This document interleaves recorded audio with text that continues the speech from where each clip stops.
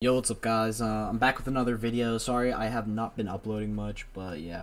This video is about how to fix an OBS bug that I personally had myself.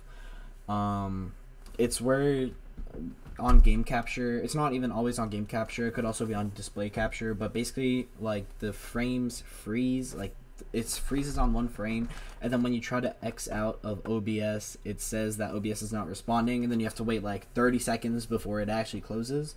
Yeah, today's how to fix that bug. So yeah, it's actually a really simple fix that worked for me and hopefully will work for you guys. So all you're gonna have to do is go to your settings, and then once your settings are open, what you're gonna want to do is go to system, and then once you're at system, go to display, and then once you're at display, you scroll down to graphics right here, and then you and then you click on this change default graphics settings, and then you turn this off. It should probably automatically be on. That's what it was for me.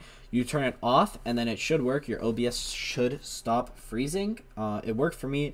And if you guys have any questions, make sure to comment them down below. But basically, yeah, that was a simple fix. Just go to settings, hardware, system, display, graphics, default graphics settings, and then turn this off.